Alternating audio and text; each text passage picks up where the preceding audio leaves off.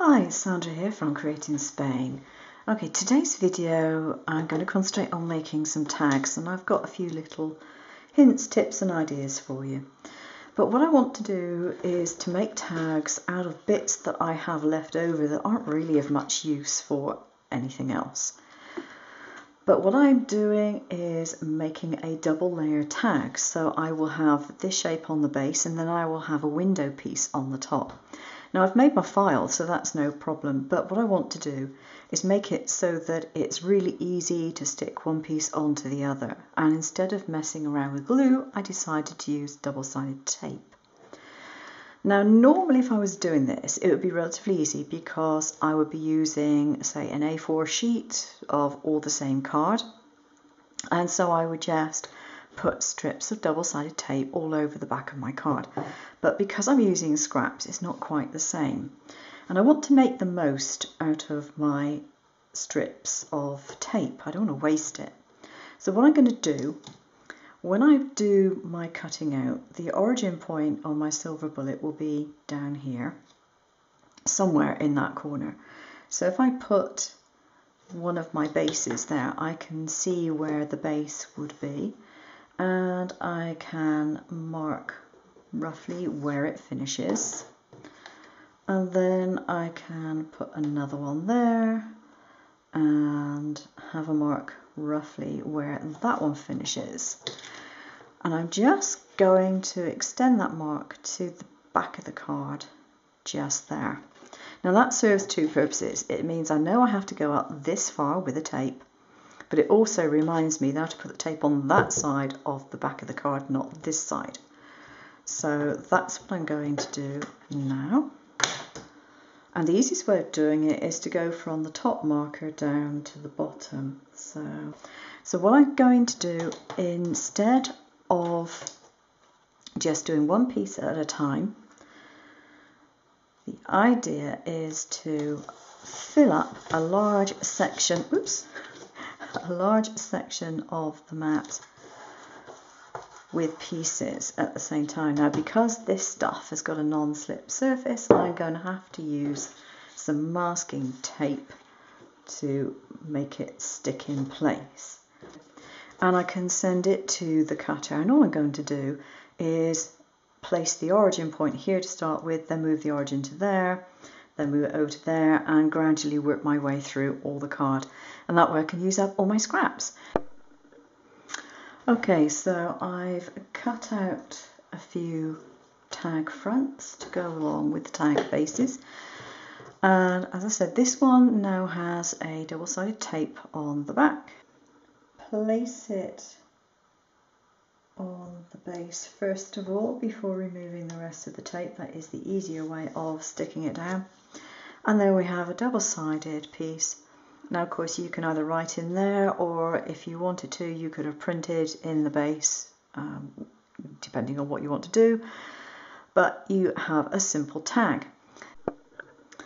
Now I've sprayed both of these on the fronts with a permanent adhesive, and I'm just going to get a pair of tweezers to make it easier to handle. Now in here I have some very cheap white glitter. This is just standard stuff. It's not a super fine one. It's just a cheap, pardon me, cheap white glitter.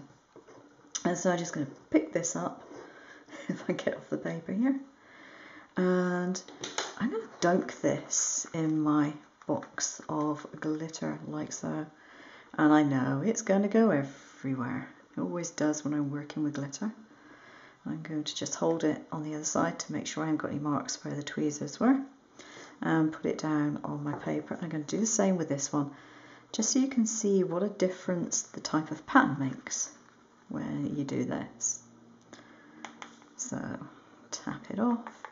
All this excess glitter is going to go back in my box, and that's why I put it in a box like this, because I can get it back in. It comes in bottles and you can't get it back in the bottle normally, so there we go. Now you can leave it like that if you want, or you can do what I tend to do, which is burnish it with my finger, and that is just really rubbing quite firmly onto the card. And you think to yourself, oh God, you're just going to take off every bit of glitter you put on. You're going to take some of it off, yes. You're not going to take all of it off. But what you'll be left with is something that's still glittery. I'm just going to use a brush to brush any bits off. Still glittery and pretty, but it's not going to shed loads of glitter absolutely everywhere when it's in use, which a lot of people really don't like, lots of glitter everywhere. I don't know if you can actually see that, which I've bent it just on the side. Don't know if you can see that in the camera, but it is very shimmery still, and that gives it a little bit of extra oomph. Now you can just leave it to dry like this and just brush off the excess glitter, like so. And you will get a more obviously glittery effect. But when you touch this, you will lose glitter. So I do now tend to burnish all the items that I apply glitter to like that. Because what happens is all the stickiness will still be covered with glitter. There just won't be excess glitter there. It just makes it more user-friendly. And of course it means you put all the extra glitter back into your pot, which means it costs you less. So there we go, can't be back in it. Right, there we are, there's the other one. And brush off any excess, and that's the front of that one. It does make it look very pretty. Now my video previous to this one showed you how to do some marbled card, and just look at the effect you can get if you put white glitter over a marbled card. That is absolutely stunning. So there we go, just a quickie way of using up some of your scraps and making them look nice. Now obviously I've got a hole in here for some ribbon, so you could either use a paper ribbon or a fabric one that tones with the card colour that you have, and then you've got some really nice tags.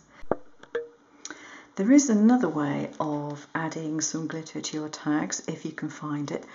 I've got this sticky backed paper. It's already got the adhesive on the back, but it is very glittery. Although it feels very soft and silky, it's got a beautiful glittery finish, and I found it in various patterns. It is unbranded, so I can't give you a brand to actually mention. I buy it in my local Chinese shop. Occasionally I find it in there, and it's great stuff. So this is what it's like. It's, you know, it's very thin. And so for this one, all I have to do is to peel off the backing and then apply it to a tag back.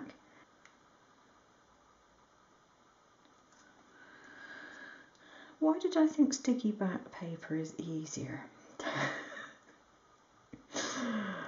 I'm not sure really.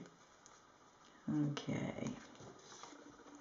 Let's try and line that up with the top and get the holes matched up. Yeah, that should do it.